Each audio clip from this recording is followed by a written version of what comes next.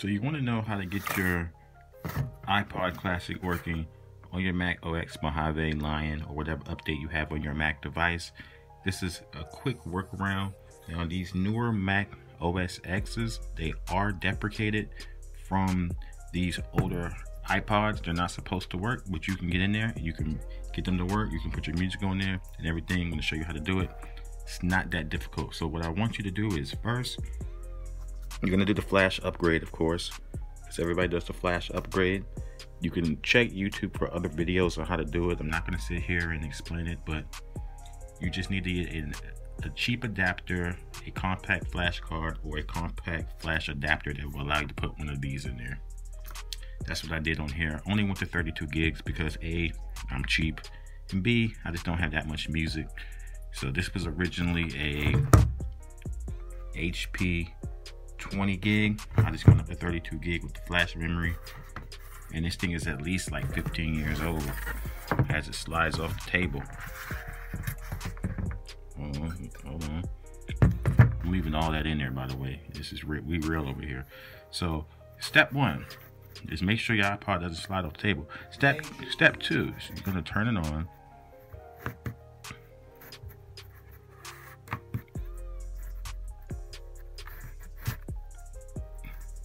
And you're not gonna listen to the freeway.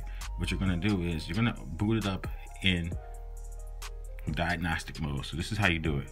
This is how you reset your iPod. You reset your iPod with the middle clicker menu button.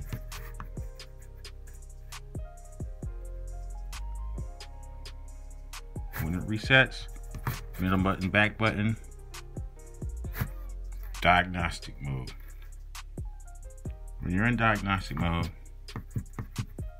you just want to go down to hit play to continue. It says hit play to continue, hit play. And you want to go into reset. You want to go into reset. You want to reset your iPhone. iPod. I'm not going to reset it actually. I'm just going to reset it like this. But after you put the flash memory in there, you do want to do that reset. I'm not going to do it because I've already done it. So I'm just going to reset it that way. And I probably take too many extra steps when I do this, but I just like to make sure everything's cleared out.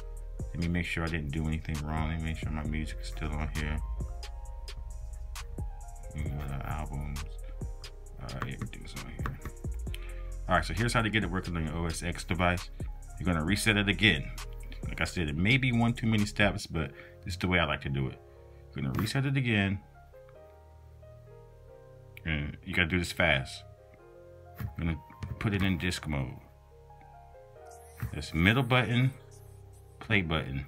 Hold middle button, play button as soon as it resets. Like, as soon as the screen goes blank, you want to shift over. So you see how it says okay to disconnect? Now you want to grab your connector. You want to connect it to iTunes. Now you want to have iTunes already open when you do this. You just want to go ahead and connect it. It should pop up on your screen. It should say welcome to your new iPod. And from there you can just drag and drop your files as usual and you're in business.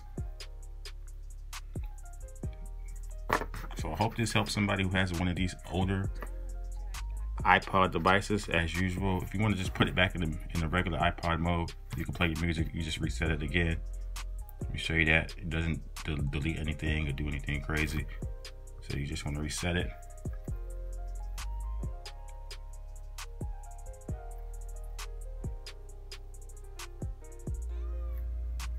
And let's just go to shuffle. Let's just see what kind of random songs we got on here. And there you go. And as you see, I got the compact flash, so it goes a little bit faster. You see how fast that loads. You don't hear anything spinning. As a matter of fact, I have the mechanical disk drive right here, just for proof, just for proof's sake. That's the mechanical. Took that out, put the compact in. If you have some of these older MP3 devices, they're still good, man. They're still good today. I have a lot of them. I have this one right here. I might do a video on this. I like this little thing. This thing is pretty cool. This older technology from about 10, 15 years ago, it still works, man. It's still good. and it's not made to break like newer things are. I don't know how many. I've probably had at least 10 iPhones since iPhone 5. I probably went through at least 10 of them.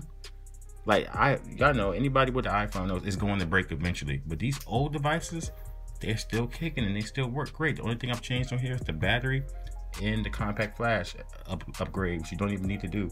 My mechanical drive still works. It's just so loud, and I just decided to upgrade it. But yeah, that's all you need to do, man.